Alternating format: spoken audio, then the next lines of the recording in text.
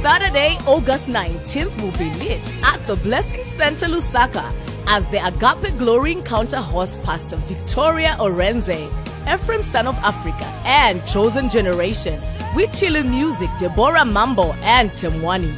Grab your tickets from CompuTickets in all ShopRite locations and online from BGS Ticketing by sending a hello via WhatsApp to +260 750 560 000. Tickets are 200 kwacha standard access and 500 kwacha for platinum access. The Edge, brought to you by Tehila Media and Agape Ministries in partnership with Son of Africa Foundation.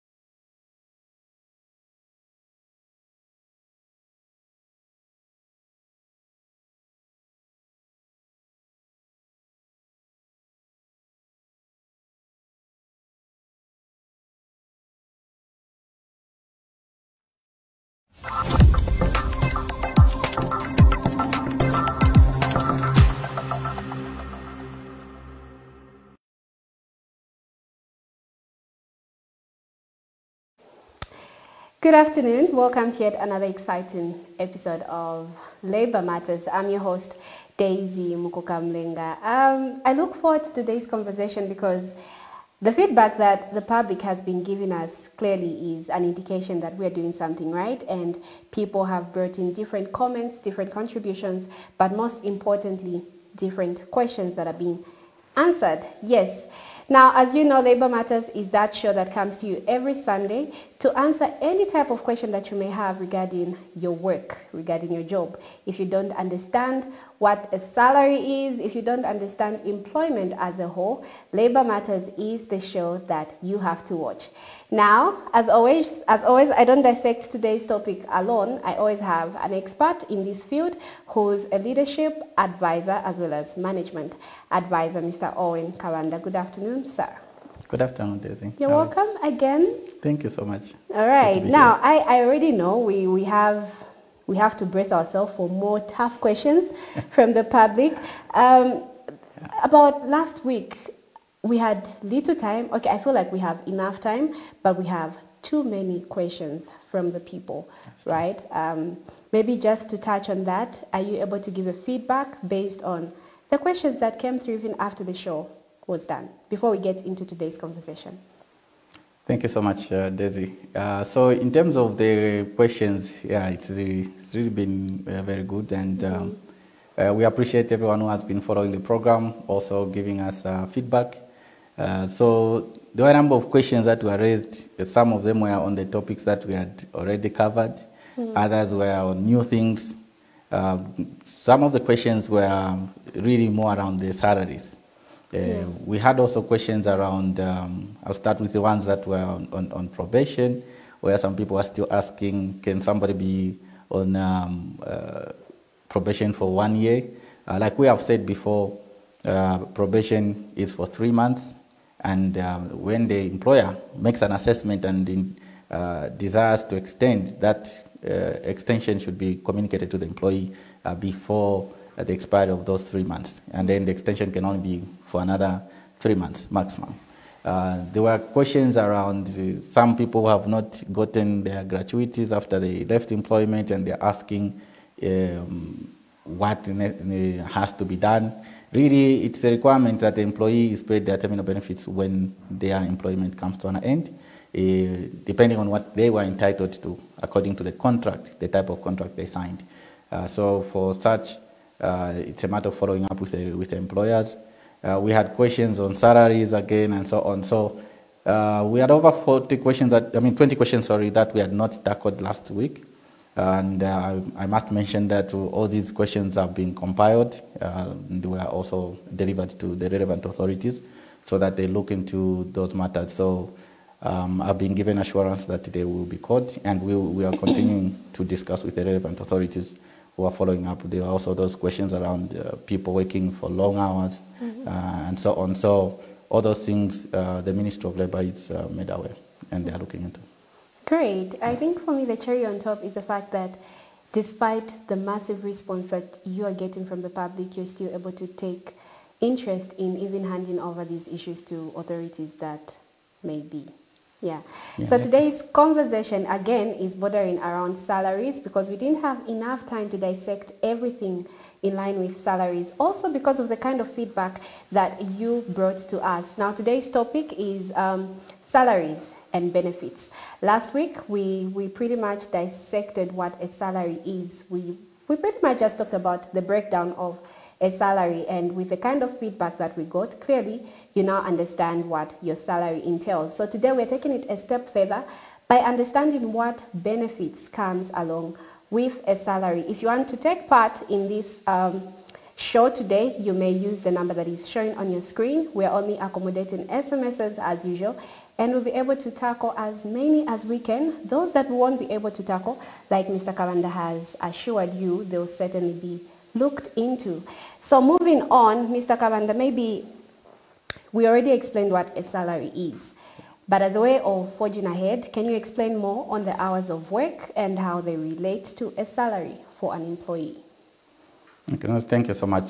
So if you look at really the kind of questions that people were sending, you can clearly see that there is a challenge in understanding really how many hours like a person could work, what their salary could be like. So it's important, maybe at this point we'll try to talk about these matters both from the employee's perspective and the employer's perspective so that there is clear understanding.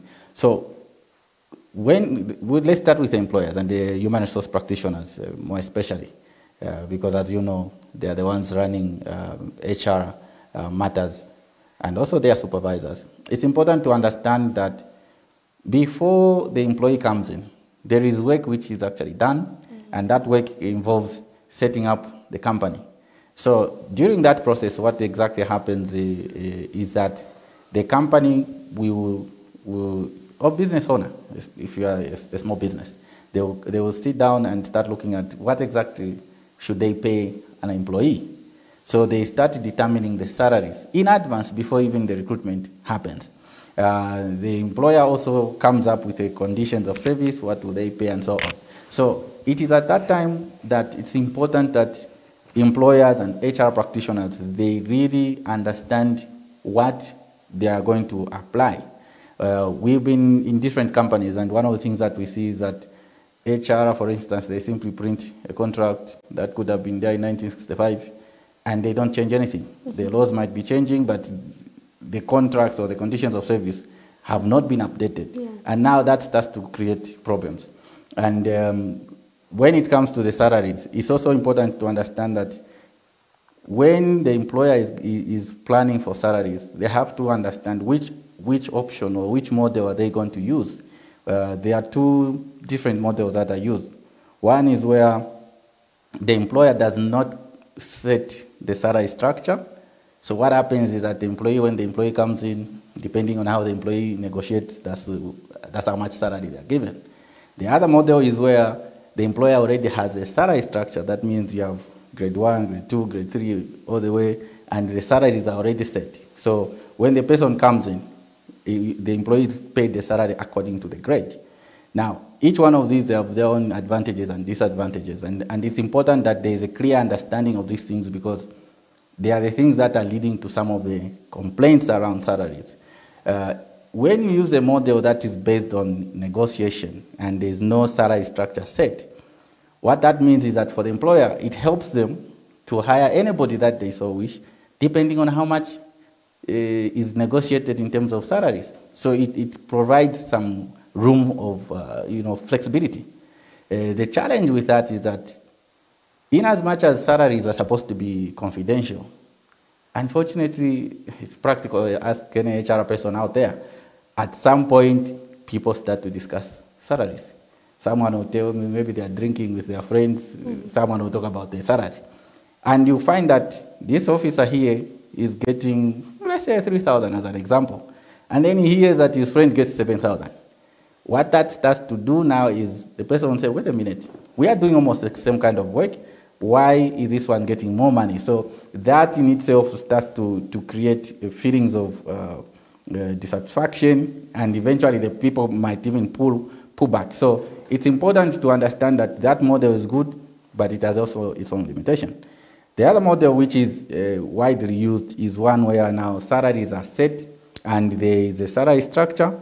When you look at in Zambia, for instance, we have the Employment Code Act number 3 of 2019. When you go to section 5, subsection 4, it is clear there that you pay equal pay for equal work, in other words.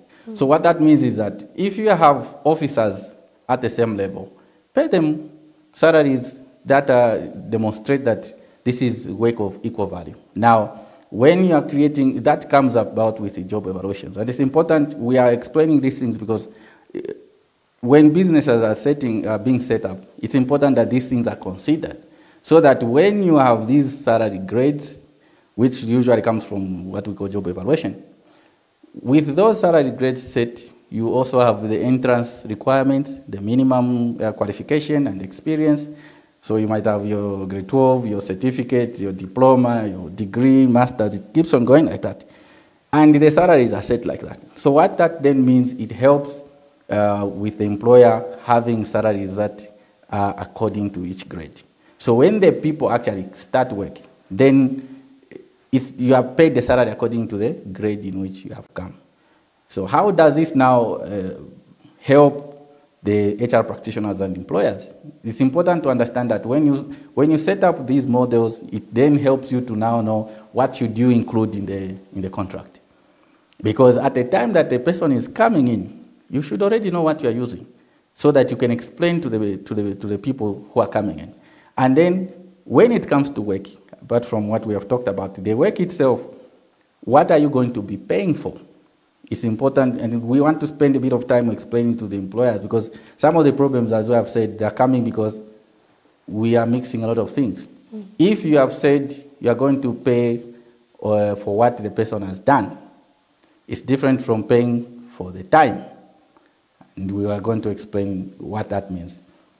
In some circumstances, you can have an agreement with an employee that if you move these X things or you do X, Y, Z, you get your 2,500 or your 3,000 as an example. Now that is not tied to time. It is tied to the person delivering on the assignment. In another circumstance, you can tie your payment to time. What that means is that you say you work for 8 hours or you work for X amount of hours in a month and you get this salary. So when you are developing the contracts, going back to what we are talking about in terms of employers ensuring that they have thought everything through, it means that your contracts should be very clear on what you are going to measure the person on and what you are going to pay for.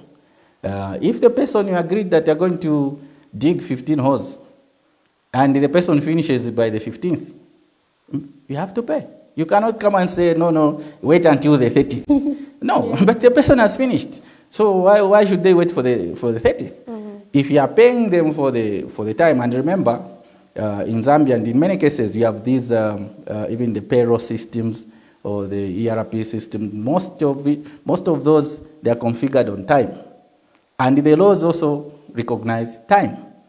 So we'll have another time when we'll talk about what you do with employee performance management. Because the laws are based on time, of course, there's also an aspect of productivity. It means that as employers, you need to be mindful of now how you manage the time.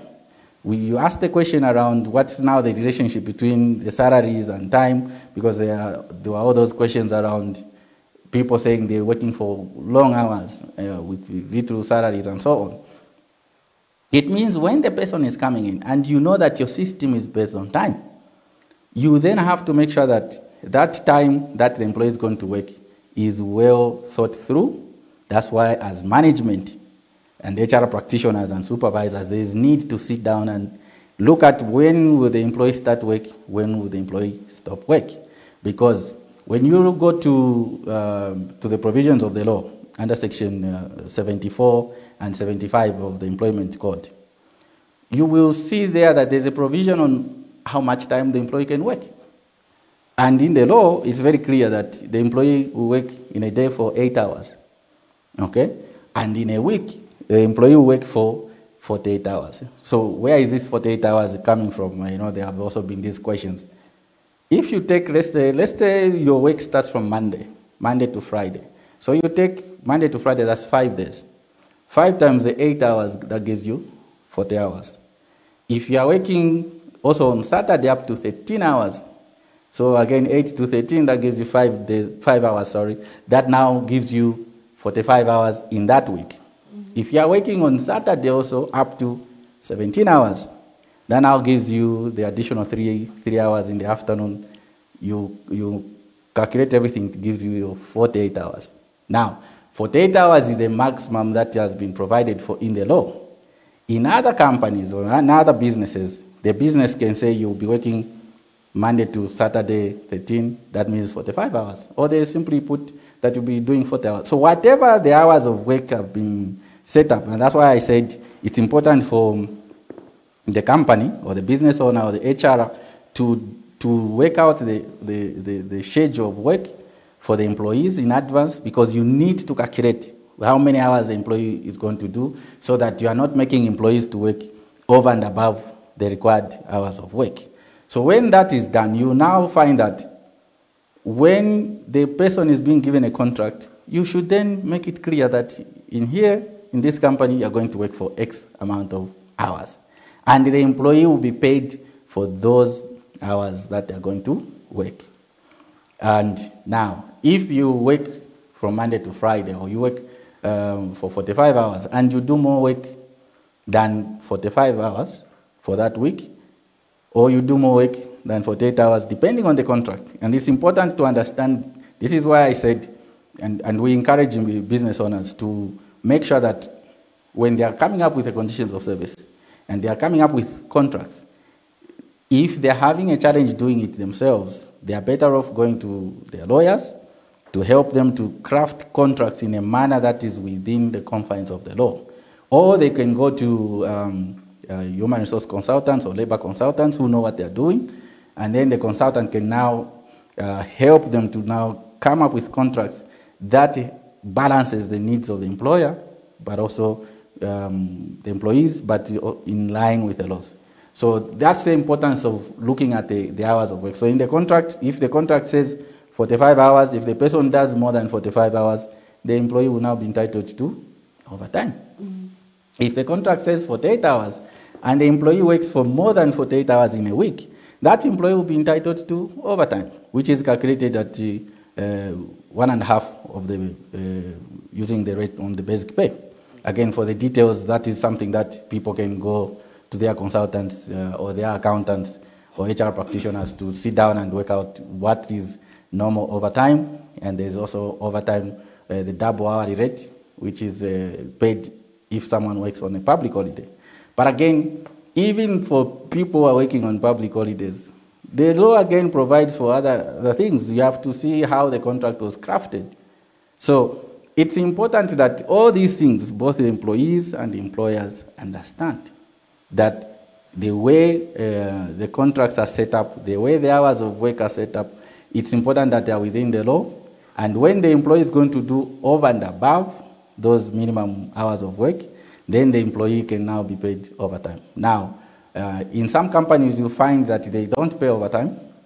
What they can do is to give what is called compensatory time off. What that means is that the employer will allow, you can, as an employee, work overtime, but then when that time accumulates to a certain number of hours, maybe even to be equivalent to a day, the employee is then allowed to take that day off.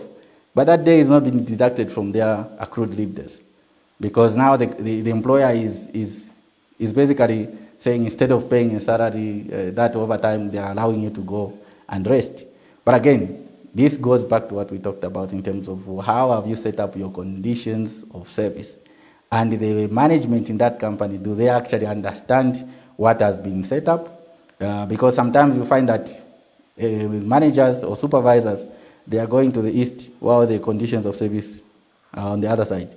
So it's important that everybody understands what is provided for in that company and where the employee might have to work for more than the 48 hours. There has to also be some kind of, and again, this is now for the employers and HR practitioners. Overtime needs also to be approved. You cannot just have people, maybe they were just relaxing the whole time. Then when it is time to knock off, that's when now everybody's become so busy because they know, of course, some people want to get some more money. No one wants the less money. So if there's some way to make more money through overtime, why not? But again, because that becomes an extra cost to the company, it means there has to be some kind of thought applied to it. The company needs to think through, should these people actually work overtime, or please allow the people to go and rest. And maybe they will become more efficient when they report the next day. So it's important that both employers and employees understand what will apply in terms of overtime and how that affects the salaries. And as we said, sometimes yes, where salaries are being paid and there's overtime, the salary of course will go up in that month when overtime is being paid. Clearly the issues to do with salaries is a sensitive topic, yeah? Because we all have different experiences in line with salaries. A few questions have come in, and also just a caution to our viewers. We are not receiving calls.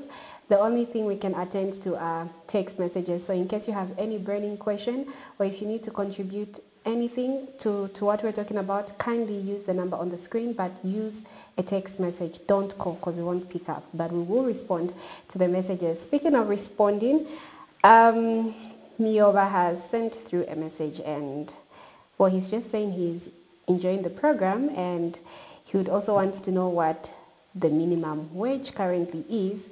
And then we also have another message.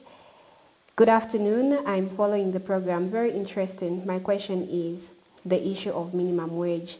Why has it gone silent? What is happening? He says McDonald's, Kafue. Do we have McDonald's in Kafue? We do? Not the company. Huh? Maybe as a name, yes. Oh, as a name? Yeah, I wanted to get surprised. I'm like, do you have McDonald's in Zambia? And they don't know about it. Because he spelled it the way McDonald's spells it. Yeah, okay.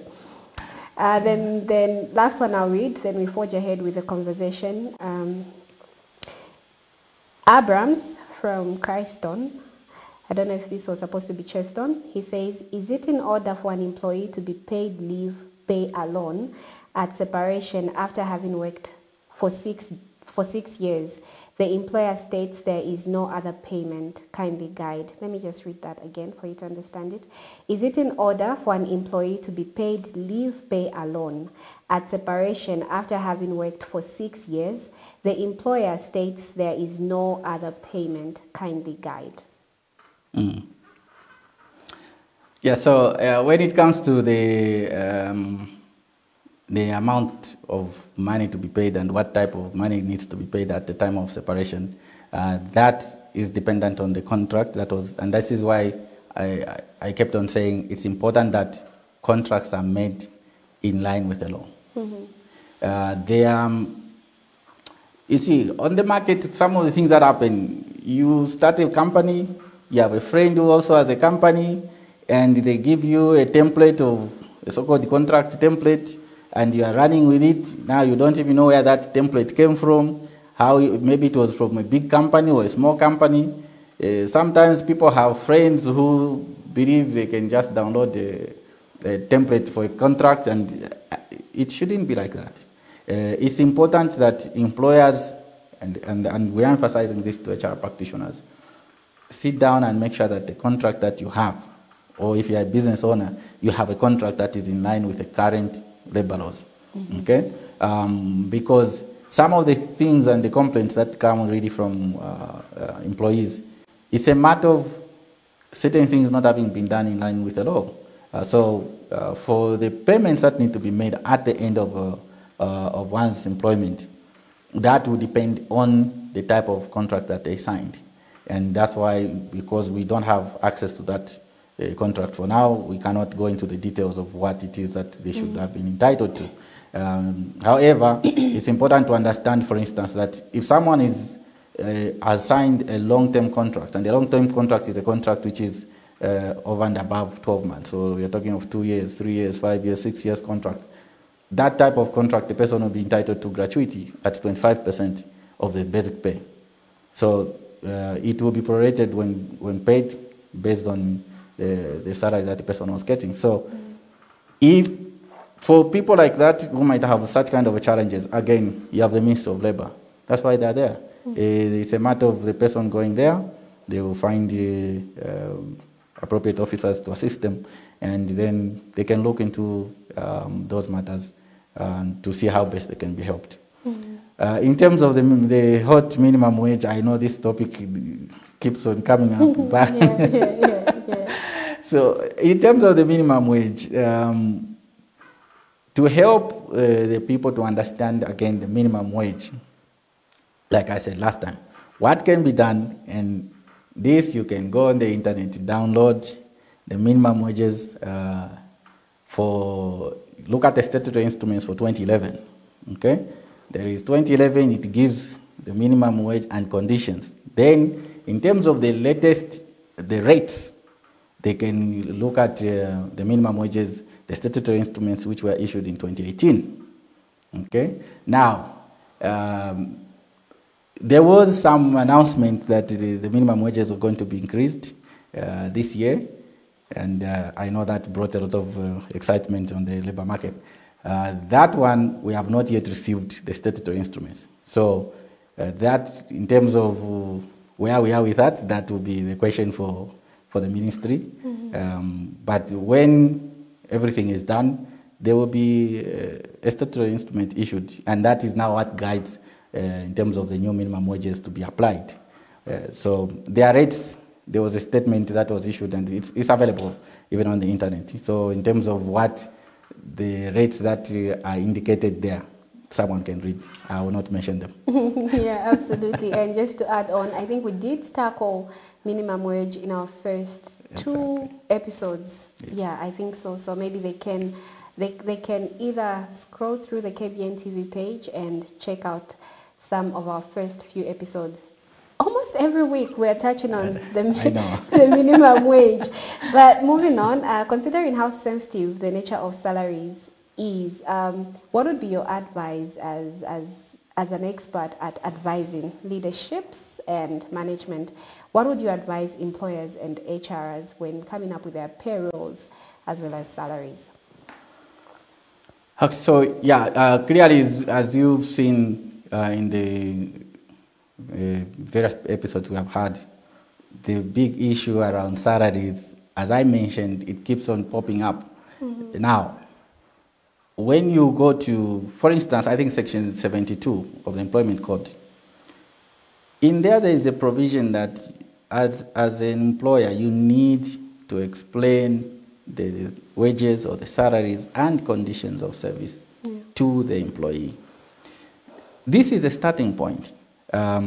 When employees are coming, remember we said before even this employee comes, the employer would have sat down and worked out, and again there will be another topic that will come at a later stage when we start looking at labor planning as well as labor costing. What that means is that the employer needs to sit down and say, for this position, how much will I pay? Then you load now the cost of the salary, the NAPSA, NEMA, workers' compensation, skills levy, gratuity and leave days, and all those. You add all those things together, and any other payment you're going to make to the person, that gives you the total cost to the employer. So the employer needs to sit down and make those plans way in advance.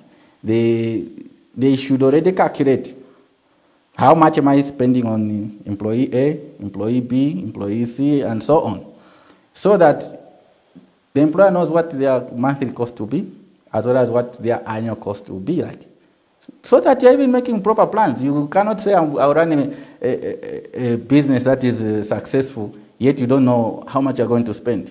And this happens a lot of times with, especially businesses where you get so excited. Sometimes you have some business that come in, or you have some money, and you're just now employing. And you don't even take time to think, how sustainable is this? So So from the HR perspective and the employers, and this is the thing we keep on emphasizing, if the employer has a challenge doing this kind of things, they can go to consultants who should sit down with them and work out their labor cost. So that when you have set out your conditions, you know what you will pay, then when the employee comes, you fulfill that requirement of the law, of explaining to them. If they are well educated, maybe you just give them the contracts and the conditions, they will read on their own. If they are having a challenge, it's a requirement that you sit down with them, help them to understand. Because some of the problems that people have been raising, it's an awareness issue, where the employer has not made things very clear. So at the very beginning, when the employee is coming into the company, it's important to sit down with them, make things clear to them. These are the hours of work. So you start work on such and such a day. Here you work from this period to that period, which should be within the law. For this, when you work from this period to that period, for this period, you are going to get paid this much.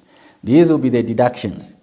So if you are paying 2,000, you are paying 3,500, you are paying 50,000, depending. How much is going for this? How much are the NAPSA, NEMA? So that the person at the end of the day, they understand, okay, I'm walking away with this much. Especially, for instance, the colleagues who deal with people who are employees who, for instance, in agriculture or in some businesses where the salaries might be relatively low. You need to spend time so that they understand. Because for them, if they don't understand, then they'll start saying, you have stolen. That's where the problem comes in. So it's important that HR, you take time to make the people understand. That's number one. Number two, because the payrolls are sensitive, you need to collect all the necessary information that will relate to the payroll inputs. So what this means is this. At the very beginning, when the person is coming, and here we will talk to both the employees and the employer. For the employees, when you are starting work, when they're asking you to bring your NRC, bring your bank account, please take those things. Because at the end of the day, the employer needs those things to process your payment. Some of the complaints we hear from employees, no, for me, the salary is delayed. But maybe you gave a wrong bank account. You know, or things, no, I have not received an APSA. Maybe you have not been registered. So on the part of the employee, it's important that employees take time to submit everything that the employer has asked them. Some people say, no, but when I was applying, I already gave you those papers. In some companies, they have these recruitment files. Once the recruitment just finishes, they will lock away those files. And at the time of engagement, the employee has to give, and the HR will photocopy. But depending on what goes on in that particular company. So from the employee side, submit everything. From the HR side, those who are doing HR or the business owners, it's important to make sure that when the person is coming, they submit to you everything. In Zambia, you are required, for instance, to register them for NAPSA. So what is needed there will be the NRC. For those who have, if you have employees who have worked before, it becomes a little bit easy. But if they have not worked before, then you have to register them on NAPSA.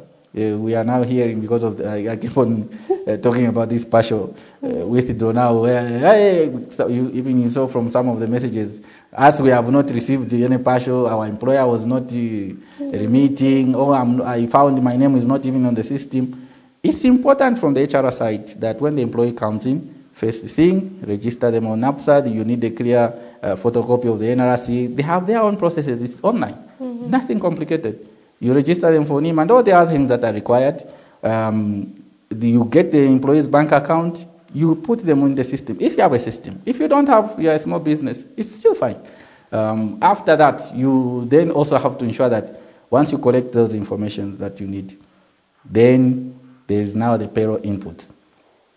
The contract and everything you now give to finance if you have the accounting department.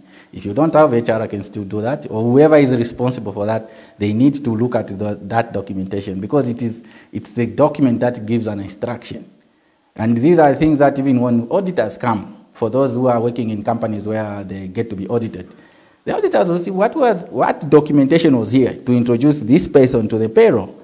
Because you find sometimes hey, this month Jane has come, pay them. They are being paid based on what? Yeah. So there has to be documentation that introduces this person to the payroll.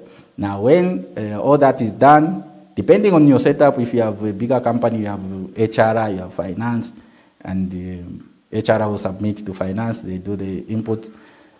Whoever is responsible for now calculating the salaries, they have to make sure that they do a proper job correctly. Because remember, if the employee gets paid less, it becomes a problem. If the employee gets paid more than they needed to, again, it's a problem. You are inconveniencing that employee because now you have to follow them up to pay back and all that. You don't need that. So the payroll inputs for a particular month need to be done correctly. And that's why we also said documentation becomes important. If the people are working based on hours, remember there has to be a register. Did this person report? If the person didn't report, why should they be paid? Is there a sick note to support their absence? Because by law, if the person was sick, they give you the sick note.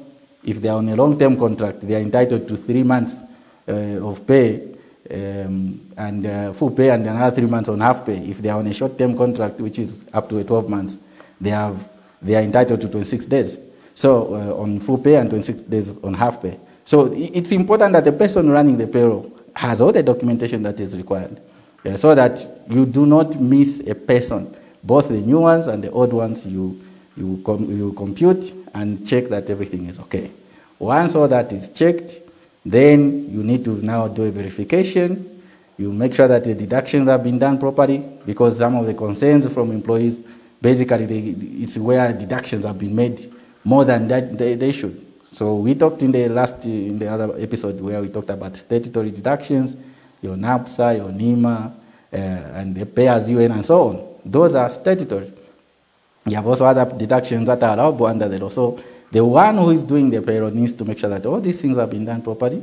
If you can have a payroll system, it's even better. It helps the company. But if you don't have, and you're using your Excel, whatever it is you are using, or just a book because you have just 2-3 employees, just make sure that everything is done properly.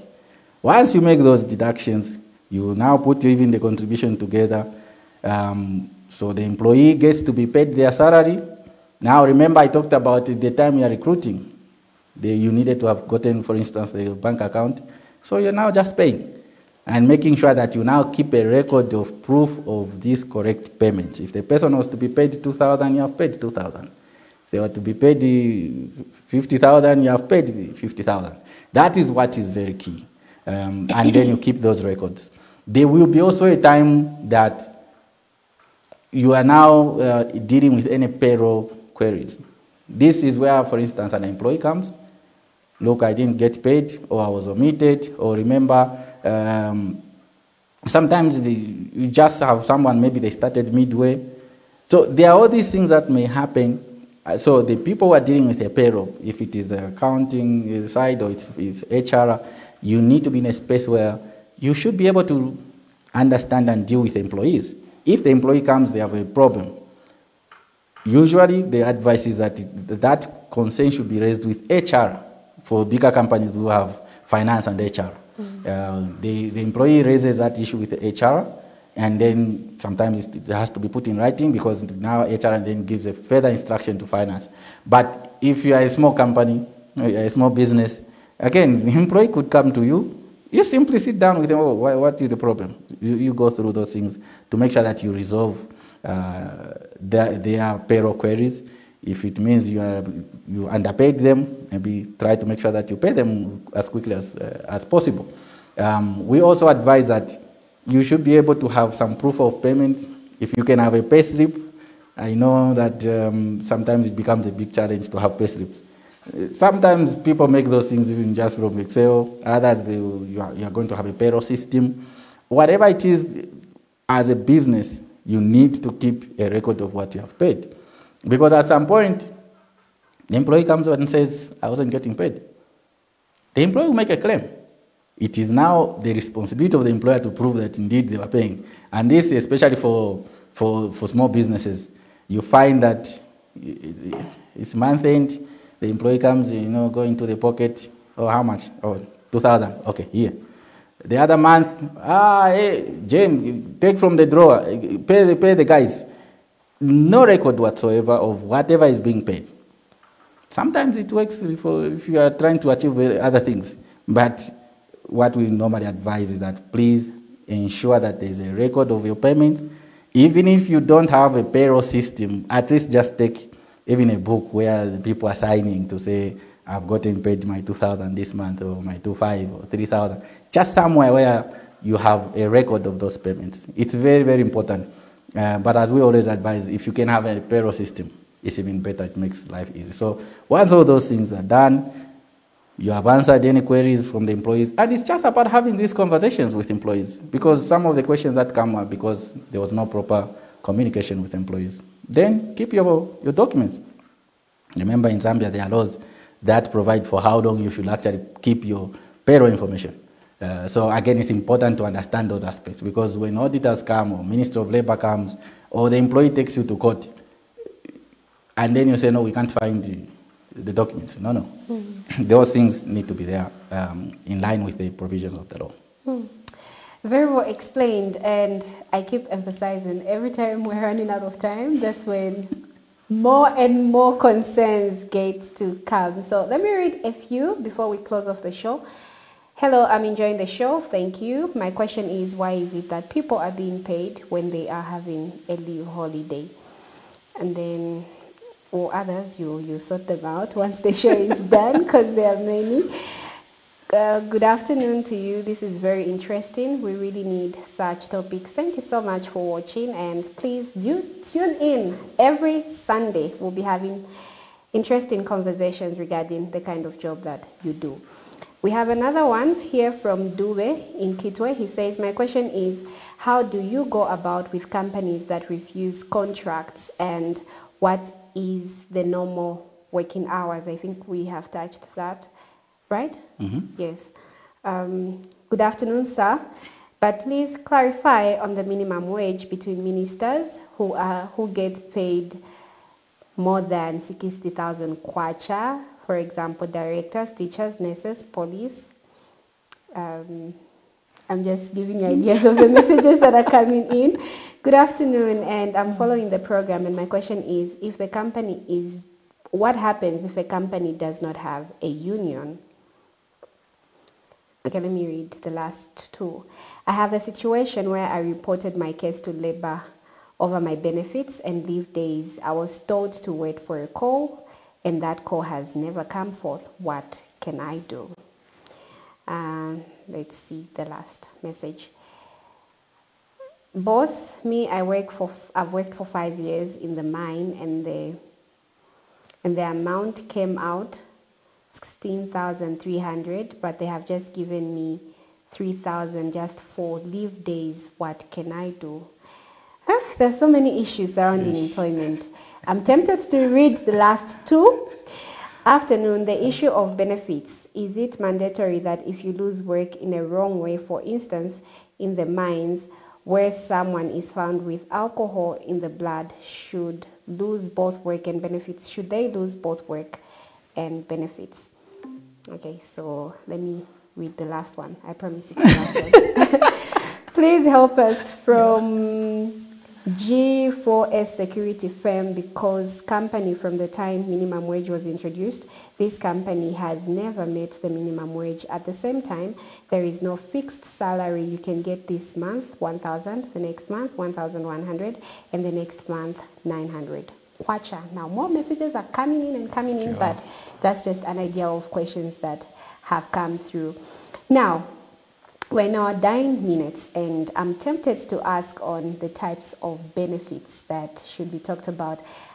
I would have loved us to touch on the issue of employee benefits, but maybe you can just highlight some of those benefits. Okay, clearly in the interest of time, and probably in the next episodes we'll try and spend more time in terms of what kind of benefits the law provides. There are a lot of benefits that the law has provided, which, depending on if you're in employment, you can benefit from as an employee. For instance, if you're hired in a particular place, they take you to another place. There is an aspect of you being repatriated, all those kind of things. There are benefits which relate to leave. There are so many different types of leave that the law now has provided for. You're talking of annual leave, where an employee, to answer one of those questions, why should an employee be paid when they are not working? I actually also don't understand that aspect. Yes, so what happens is that we will have a deeper conversation around it in terms of how it works.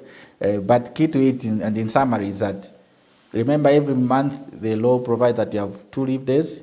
So those 2 leave days, the law is basically allowing you as an employee to go and rest, but at the same time, we talked about hourly, the normal hours of work, which translate into a day. So what it means is that because the law has given you 2 leave days paid off, so because you are supposed to be paid, it's either you go on leave, you rest, or the employer will pay for those days. So when you are away and you filled in your leave form, you're basically utilizing those leave days. You are exchanging in monetary form.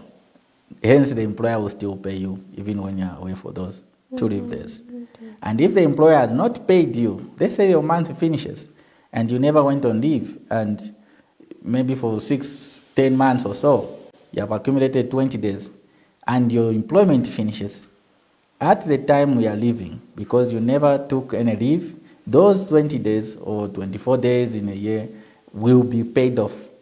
So there is a formula, but we will have enough time to talk about those formulas and whatnot in terms of annual leave and so on. So there is also maternity leave, where employees can benefit, the female employees.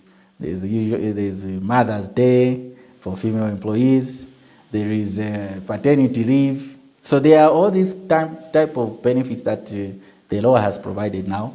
I think in the coming episodes we'll try and see how we can go into those things. For the various questions that have come in terms of those who are asking, like we've done off air, we'll try and follow up and find a way to link them with the relevant authorities to look into those matters.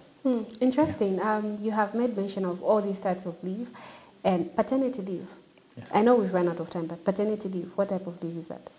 So that is a leave that is given to a male employee. Okay. Why? So if you qualify for paternity leave, you're given about 5 days.